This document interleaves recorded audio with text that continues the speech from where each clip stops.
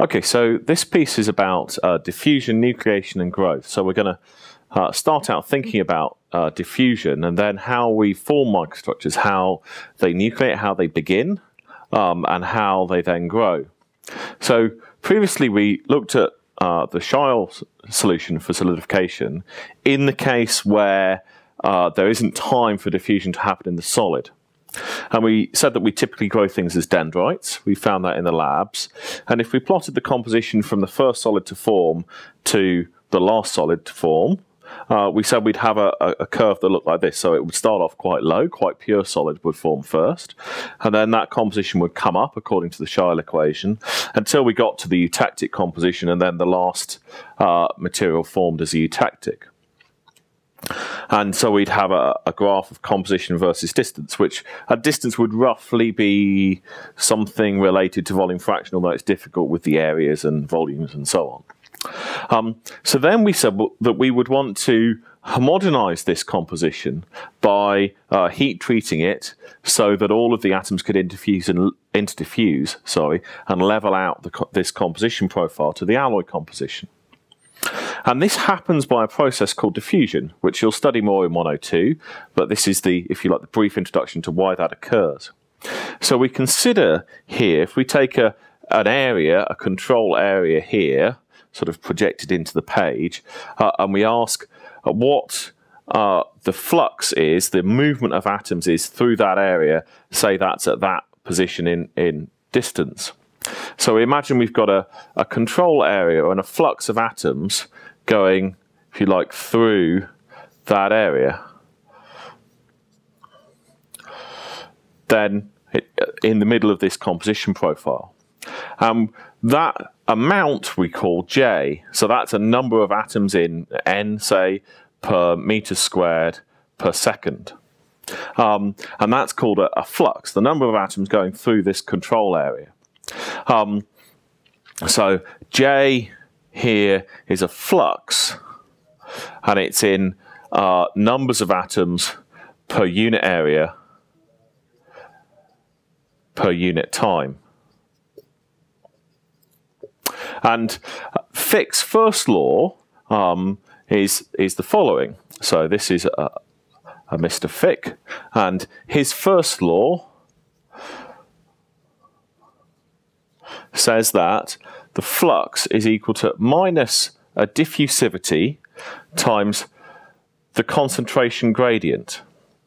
So atoms flow down a concentration gradient. So here the concentration gradient is positive. As we've drawn it here, the atoms would move to equalize that, so they would move that way. So they'd move opposite to the concentration gradient. So this dc dx, that's how steep that is. And the steeper it is, the faster atoms would go.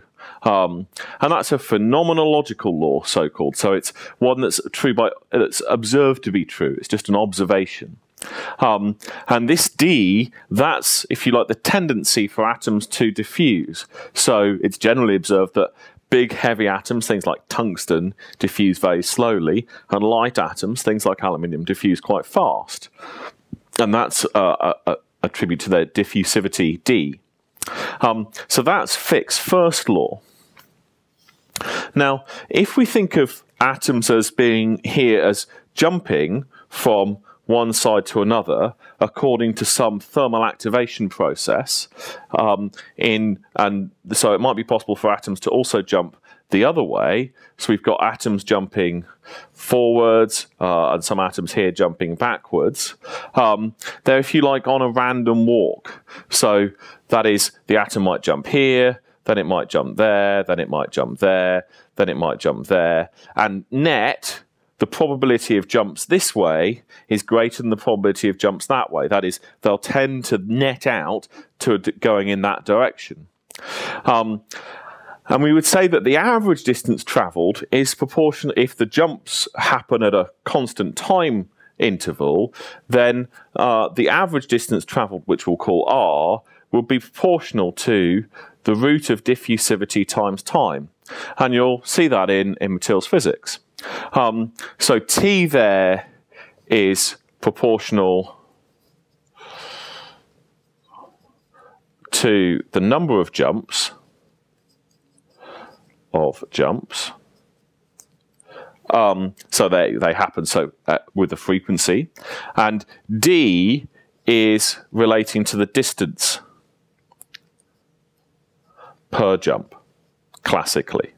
Although obviously in atomic lattice that probably isn't quite true, but it's sort of the average distance they move in a jump, or how easy, it probably comes into how easy it is, something like that. And that's, if you like, an atomic view of diffusion. And if we consider instead the number of atoms moving in or out of a control volume, we can derive, and you'll do this in 102, Fick's second law, which is the following. So Fick's second law, which is that the rate of change of composition with time, so the rate at which this composition levels out at this particular point here, say, is equal to d times d2c by dx squared. So it's the second derivative of the composition gradient. So if this is a constant fixed gradient, that means this has a second derivative of 0, which means that the composition doesn't change with time. But if there's a curvature to it, what this is how is the second derivative, so how fast is that curvature changing, and that gives you the composition change with time.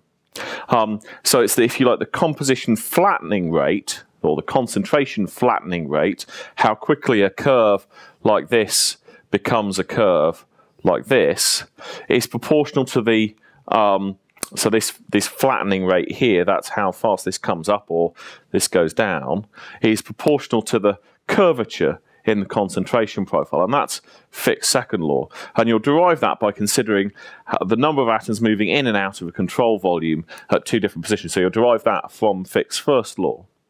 But I'll leave that for 102. Now, if from our atomic view, then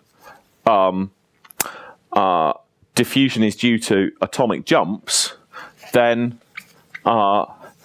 we can then think about diffusion and say that the atomic jumps are an Arrhenius effect, something that's proportional to e to the minus q over RT, where q is an activation energy, r is the gas constant, and t is temperature. So this is an activation energy.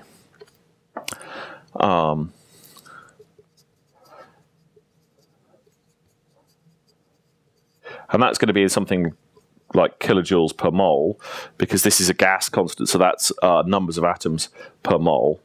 If you were to have it in atomic, then this could also be Boltzmann's constant K. And we would say that diffusivity varies with temperature according to some initial diffusivity, when this is 1, that is when it's e to the minus, well, that's e to the 0, so when this has become very big, and then an activation energy Q. And D is, if you like, a constant, and this then is an exponential function. So exponential functions, if you remember, do something like that, and we're taking the negative half, so actually if we flip it around, it does something like that, and we're considering positive temperatures, so we're only considering that end of the graph. And that's what e to the minus q over RT does. And so it's something that gets, have I got that right? It must be getting bigger with temperature, so it's actually it's the other way around, so it's 1 over T. That's what that would look like. So this D naught then is the diffusivity at 0, or nearly as it approaches 0 temperature. So this diffusivity here is something that varies very rapidly with temperature. So if we homogenize at high temperatures, everything will flatten out quickly, and if we homogenize at low temperatures, it will be very slow. So practically speaking, for instance, in a nickel superalloy, then there's no real point trying to do a heat treatment to homogenize this out at low temperatures, at 600–700 degrees. You need to get up to temperatures like 1,000 degrees, and that's for an alloy that melts at 1,300. So then that's how we would go about taking our ingot that we've solidified and homogenizing it, and the process by which that would happen. And we can do all the calculations for how this would flatten out, which we would do in something like 204. So then the next thing we need to think about is if we have a solid, then how quickly can new phase precipitate out within it? So just to sort of sketch a microstructure, let's see what that looks like.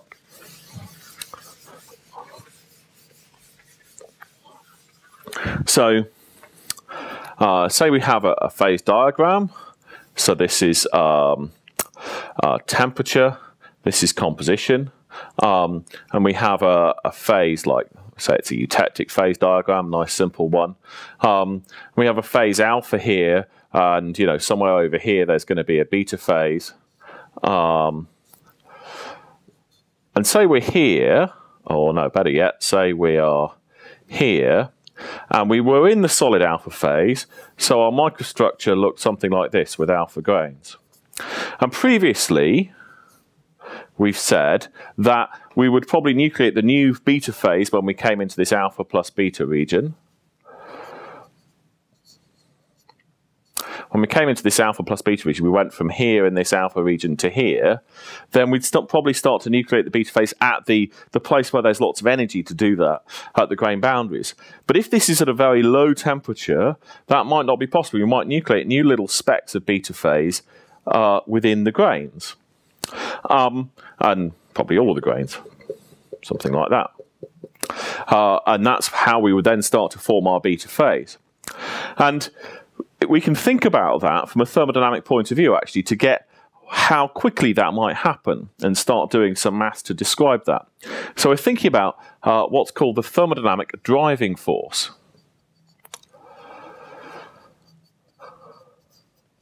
So if we write the Gibbs energy as being delta H minus T delta S, hopefully starting to get familiar with that equation now, and at the equilibrium temperature, TE, then delta G is equal to 0. So at the phase boundary here. And therefore, delta H at that temperature is equal to T equilibrium delta S. So we can substitute for delta H in here. So delta G as a function of temperature will be then equal to T equilibrium delta S minus T delta S, because we're substituting for delta H in there. And so we can write this as being delta S times T equilibrium minus T. So if we're at a temperature below the equilibrium transformation temperature, this delta T here, then that's equal to delta S times this delta T, this amount here.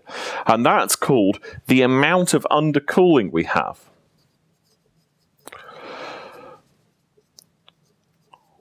So this is the supercooling. It's another term that's a synonym for it. So, for instance, if you take very, very pure water that you filtered very nicely so that it doesn't have any bits of dust in it, and you put it in your freezer, you'll find that quite often it won't freeze because, until you go to very high supercoolings, because it doesn't have any nucleation sites. You need the little bits of specks of fluff or dust or particulate in there in order to give it some sites to nucleate from, in order to have an... and if you don't have that, you need a greater amount of energy driving it to produce ice crystals. And quite often in a material, we don't have many places to nucleate things from. But so let's think about that, having done that, having derived an expression for delta G, think about that situation. So we're thinking about a situation, we zoom in on one of those alpha grains in that micrograph, and we think about a situation when you nucleate a little amount, so we're somewhere in a sea of alpha, and you nucleate a little amount of your new phase. And say it's got a radius r here. And say that there is an energy associated with the surface, which is gamma. So you draw gamma like that. So you can draw gamma like that, or you can draw gamma like that. I'll draw it like this. And that's going to be an energy in, if you like, joules per meter squared. It's an energy associated with the surface between the alpha and beta. And we've got an energy available from this supercooling.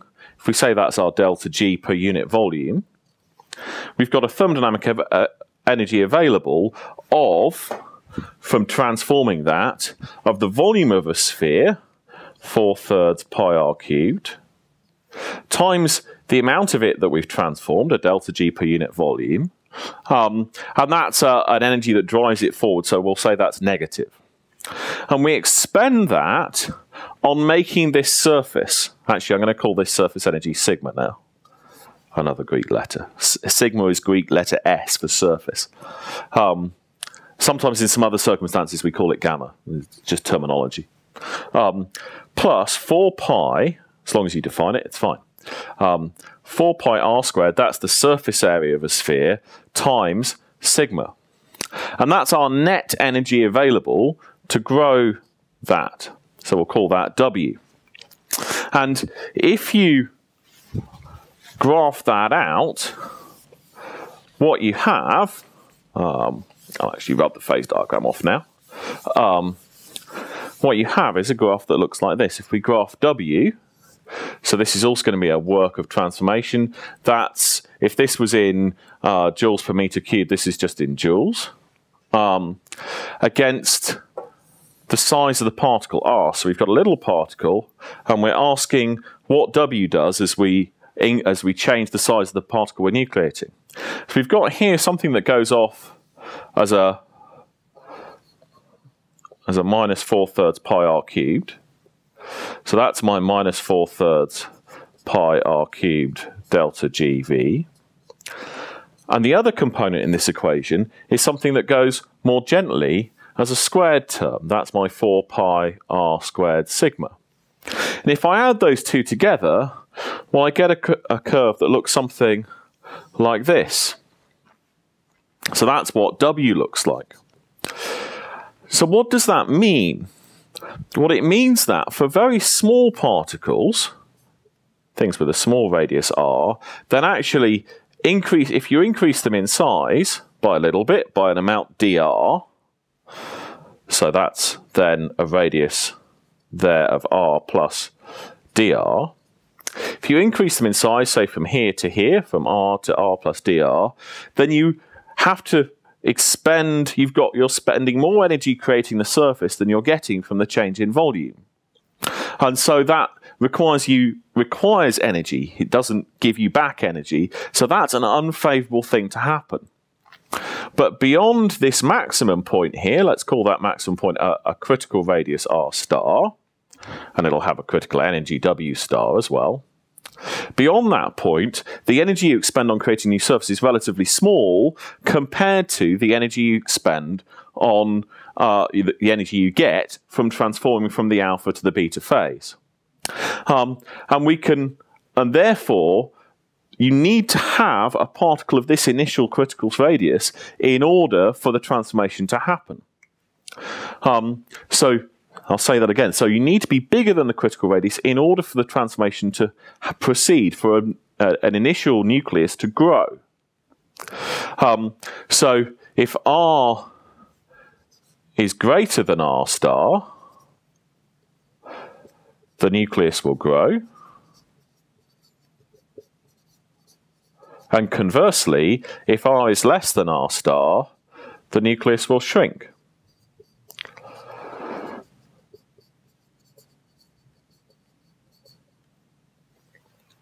And we can work out then what R star must be.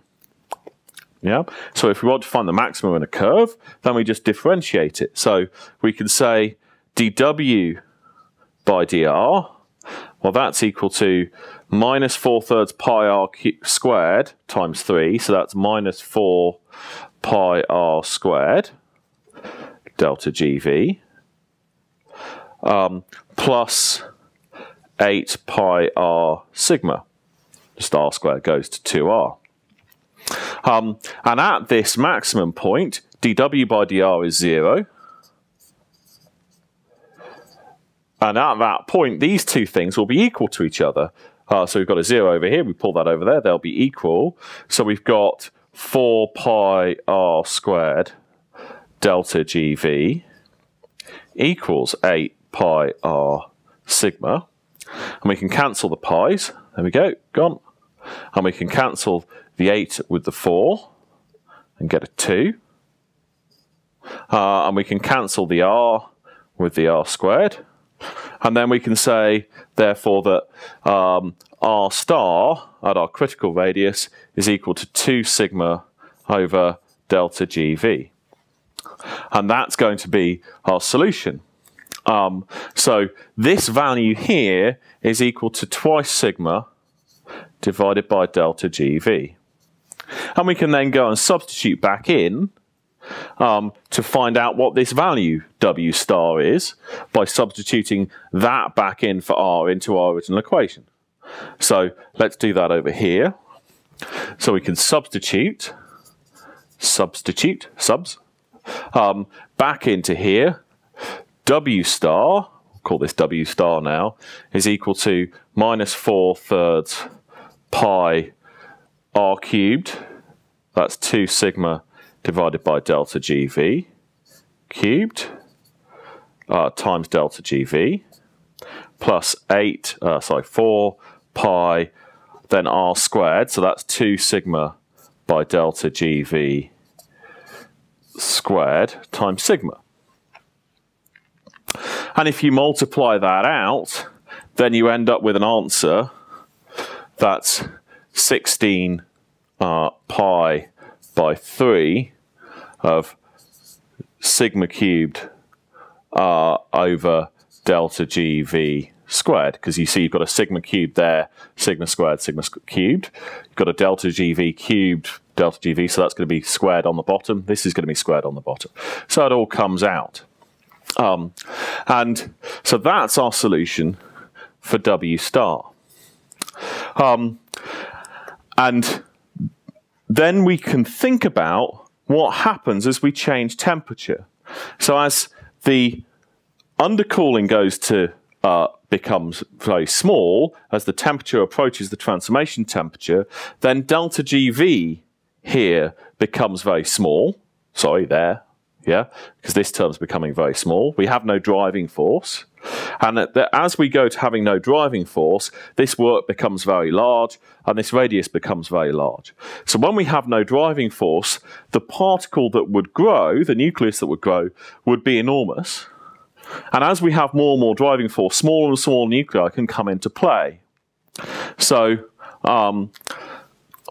let me just write that down. So as the temperature tends to the transformation temperature, then delta GV tends to 0. So R star tends to infinity, and W star tends to infinity. So what that means, just going to tidy that up a bit.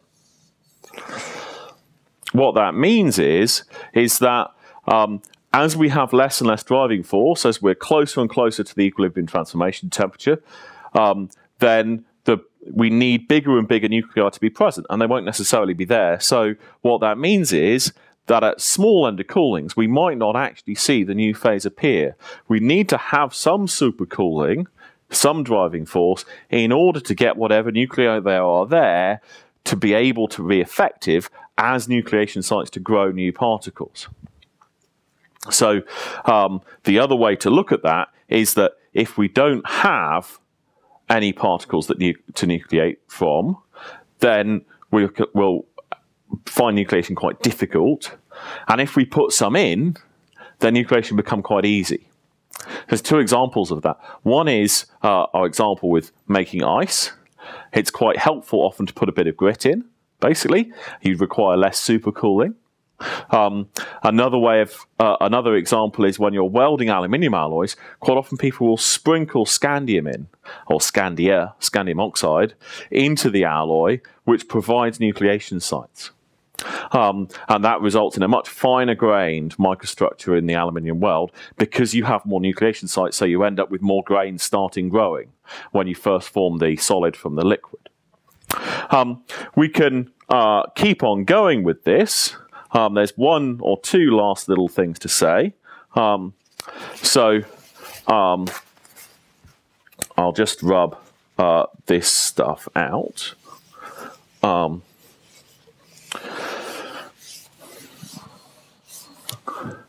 We can also imagine that when we precipitate out our particle, what it might do is it might stretch the atomic lattice around it.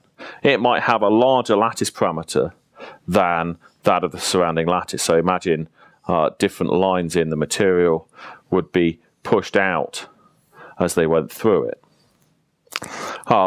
So those who imagine different planes, and they've been stretched out by this new particle that has a bigger lattice parameter.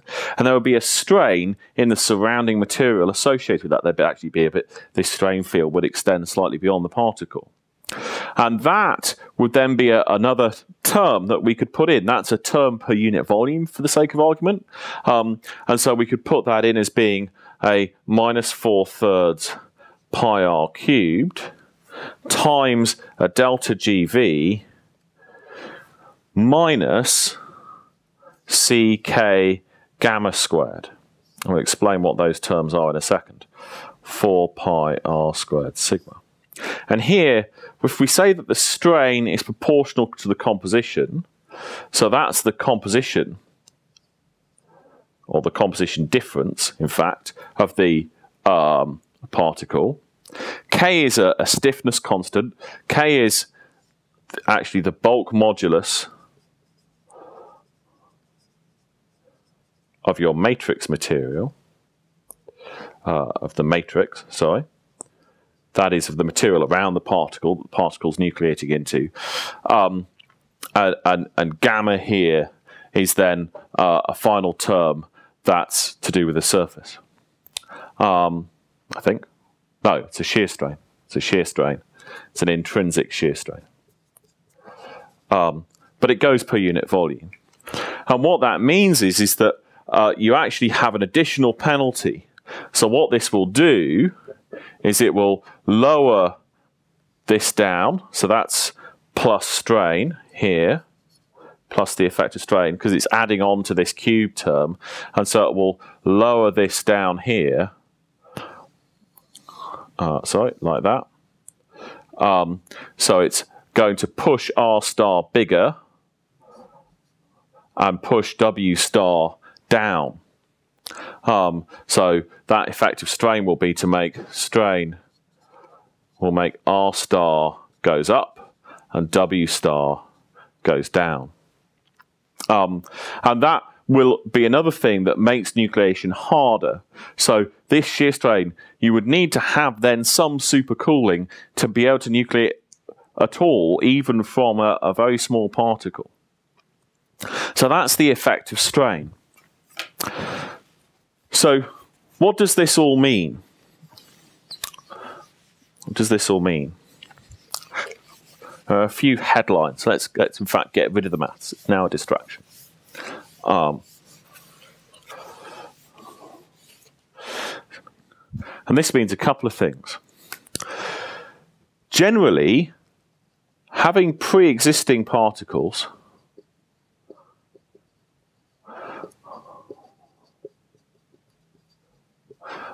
some things that already exist that you could just grow on will make nucleation easier.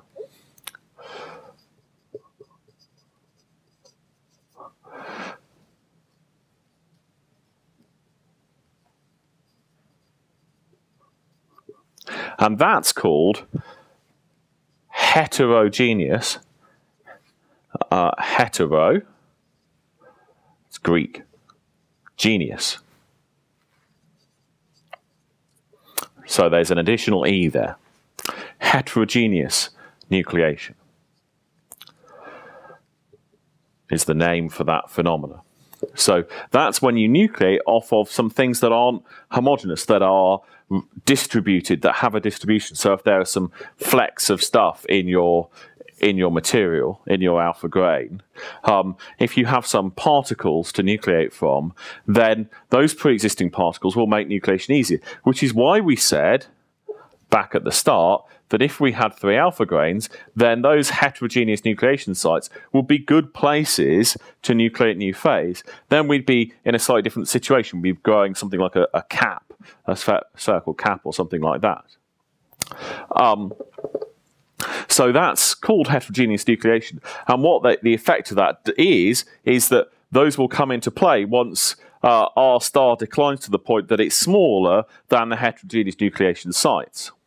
So the other way to look at it is that it's sort of an alternative way of thinking about the same thing, which is that they will reduce, there'll be a pre-existing volume, so they will act to reduce R star and W star, and so, and we'll have an Oxford comma, and so we'll reduce the supercooling or undercooling required for nucleation to occur.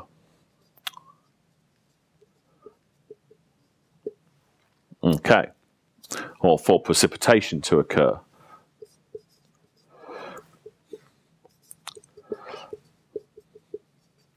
And the other side of this is that homogeneous nucleation, that is nucleation off of no pre-existing sites, is something that's very difficult. So our observation then would be that because of this thermodynamic argument, homogeneous or homogeneous nucleation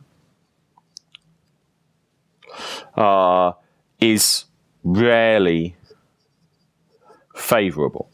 It rarely happens. And we'll be British about this and have favour with an OUR rather than American. So if we think of an example of this, there's an example actually in aluminium alloys, in aluminium copper alloys.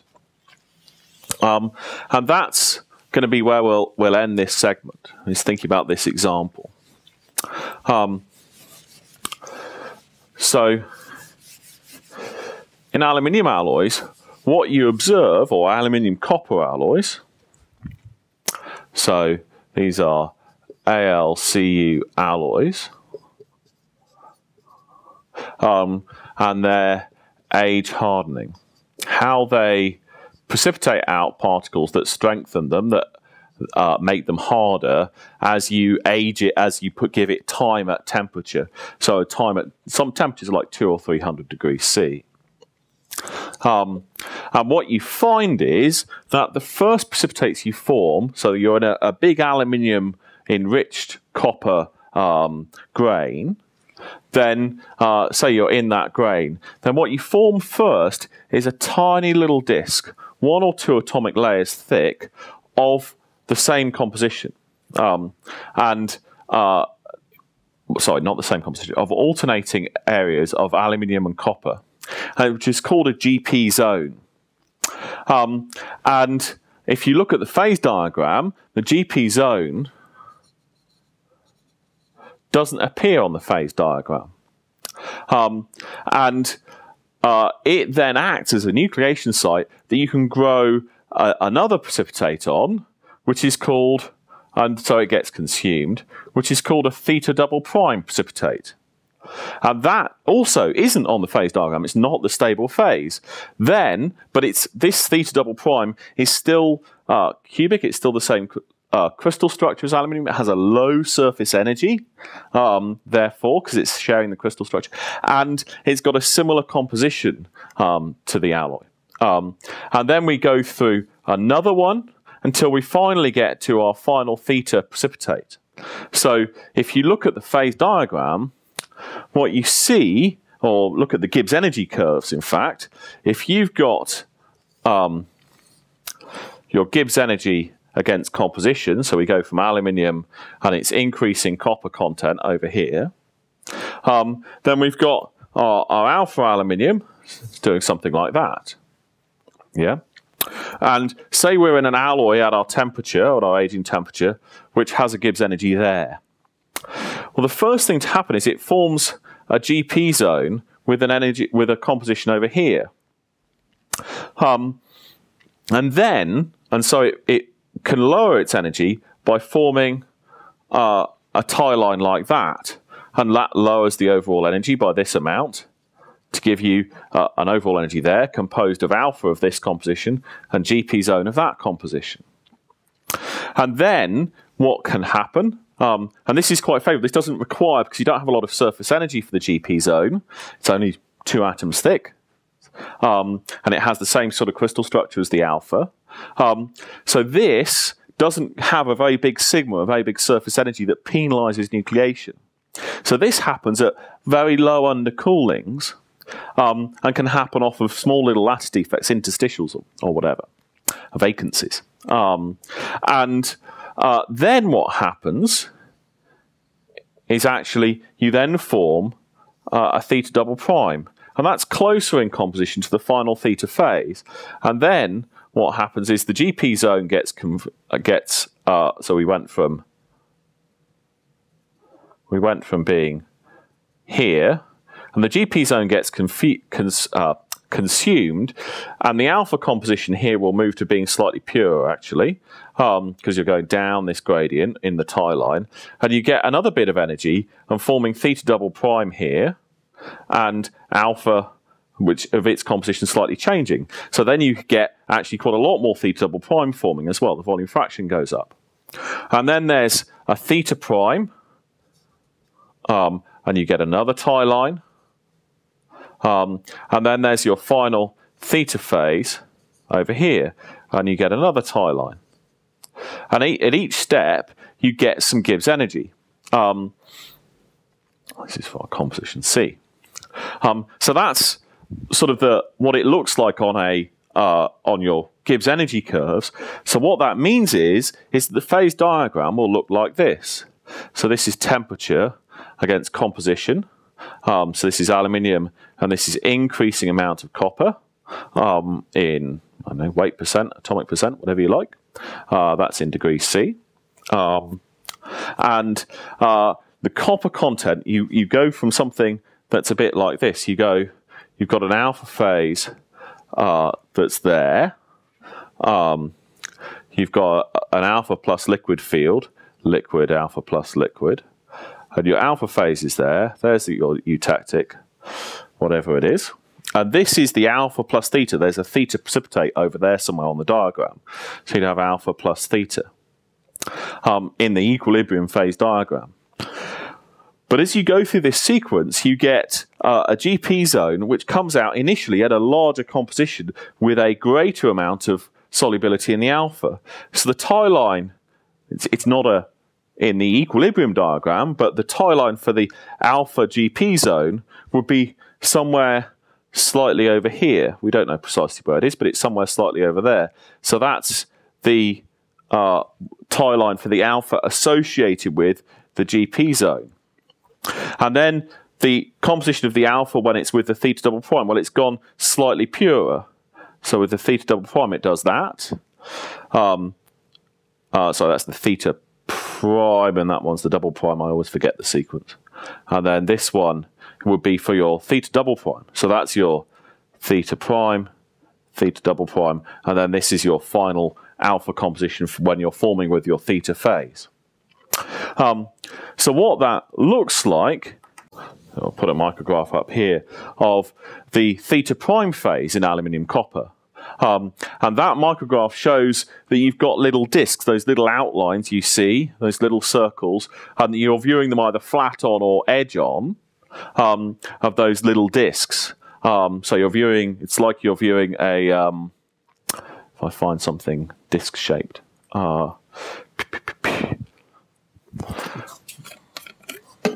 it's like you're viewing a disc either that way or that way, because there's an orientation relationship with the matrix that's being shown in this micrograph. So if you view the disc like that, you see a circle, and if you view it edge on, you just see a line. And what you're seeing there are circles and lines of the theta prime phase in an aluminium copper alloy that's been aged part way through this transformation sequence. And so that's a way in which aluminium can nucleate the final theta phase with a big surface energy that requires quite large nuclei. And how did it get the nuclei? Well, what happens is first it forms some metastable phase, some phase that's not in the equilibrium phase diagram, but is something that forms during the transformation sequence that's easier to form, that doesn't have as much surface energy. So it's so-called metastable.